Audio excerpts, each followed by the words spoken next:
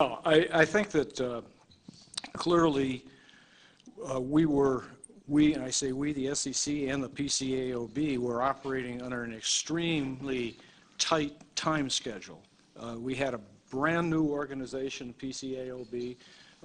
We had a timetable of the law and the writing of all the rules. A lot of them were written under Harvey's tenure. So that it was, I think, inevitable that there was going to be some difficulty, if you will, resolving what these rules should be. Difficulty between the SEC and the PCAOB. I mean, these are two organizations trying to write rules or approve rules that have been written, standards that have been written, under the glare of publicity and with a timetable that was very short. I think that almost immediately we began to realize that the application of application of 404 was headed in the wrong direction.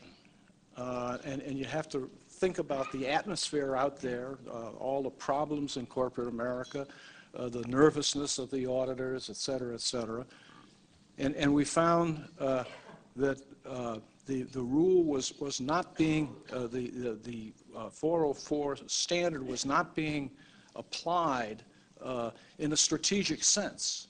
And so we got together within 6 months of the passing of 404, we gathered together a broad cross-section of American business and said, look, you're applying this in the wrong way. This is supposed to be a strategic, top-down look. You're not supposed to count the paper clips and the rubber bands.